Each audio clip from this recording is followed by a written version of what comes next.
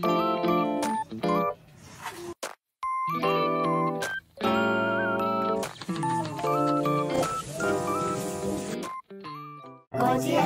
物語。こんにちは、花です。昨日の夜からいとこたちがお泊まりに来ていました。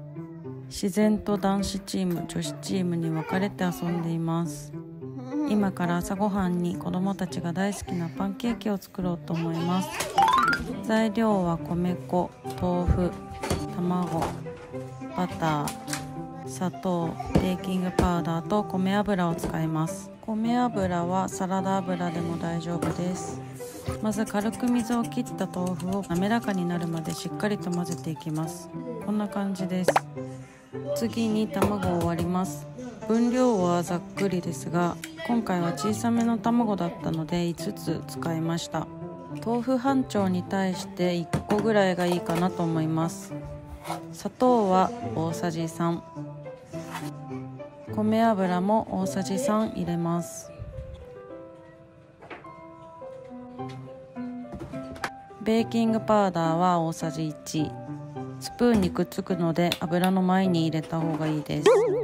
そしてしっかり混ぜ合わせます。全体が混ざったら米粉を 300g 入れます。分量の詳細は概要欄にまとめておくのでよかったら見てください。小麦粉と違って米粉はダマにならないので調理しやすいです。こんな感じで粉っぽさがなくなったらフライパンでどんどん焼いていきます。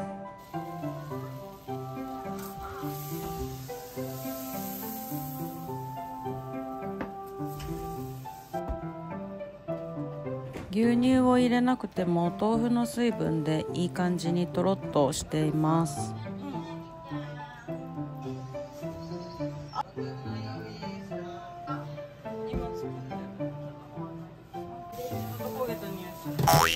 少し目を離していたら焼きすぎてしまいました。くっついちゃったけど許容範囲です。このパンケーキは外がカリッとしていて中がモチっとしているので、私は普通のパンケーキよりもこっちの方が結構好きです。残りもどんどん焼いていきます。思ったより少なかったので追加で作ることにしました。豆腐2丁で作っていきます。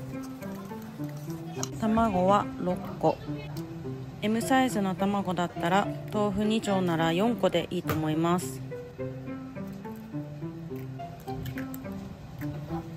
砂糖は大さじ4、ベーキングパウダーは大さじ1ちょい、米油を大さじ4入れます。しっかりと混ぜていきます。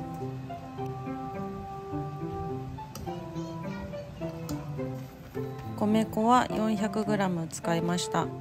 そしてまたひたすら焼いていきます。何枚焼いているんだろうって感じなんですけど、パンケーキだと多分かなり食べると思うので、足りないって後から言われて追加で作るのは面倒なので、いつも気持ち多めに焼いておいて、もし余ったらおやつにするっていう感じでいつも作っています。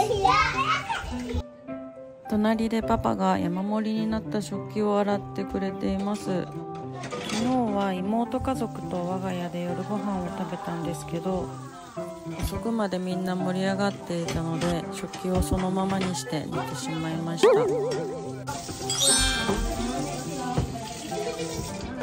た。サラダも用意しておきます。これはコストコで買ったグレープトマトです。まな板を出すのが面倒でペーパーの上でそのまま切っちゃっています。メ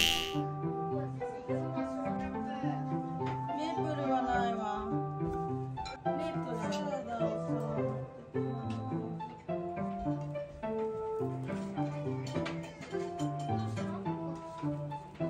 子供たちもお腹を空かせているので、残りは食べさせながら焼いていこうと思います。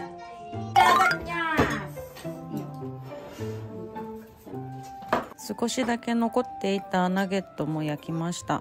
あとはサラダとバナナです。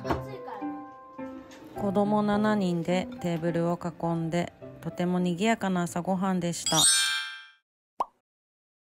次はパパの朝ごはんを作っていきます。パパは和食が大好きなので、まず味噌汁から作ります。このお味噌はコストコで買えるんですけど 1.8 キロ入っています。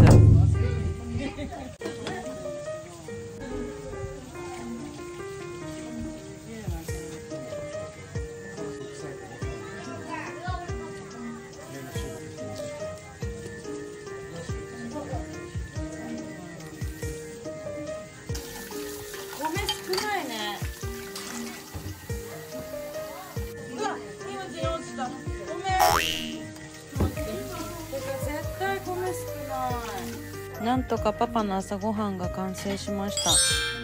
パパと一緒にいただきます。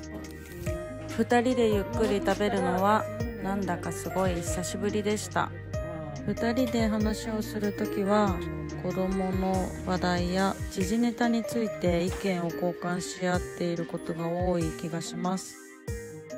というわけでパンケーキをひたすら焼き続けた日の朝ごはん作りの様子でした。